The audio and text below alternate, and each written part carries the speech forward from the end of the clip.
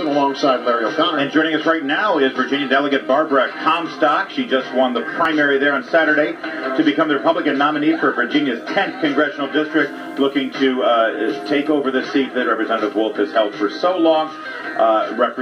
Delegate Comstock, please, thank you for joining us. Good morning. Great to be with you. So I got a question for you. Should you win this seat and take Representative Wolf's seat in Congress, you'll be part of the Republican caucus. And your Speaker of the House, John Boehner, he had this to say about the current Republican caucus with regard to immigration. Oh, don't make me do this.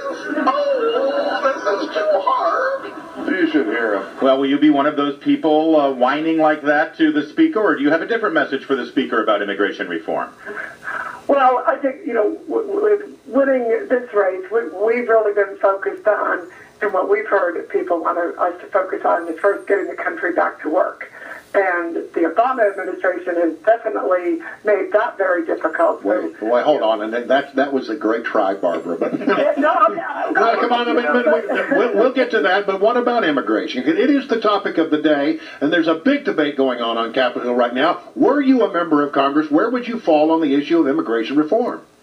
Well, I think we need to do it step by step, and that's what we said that during the election. Is first we have to secure the borders, and then we have to enforce the current law, and then I'd like to see the current law.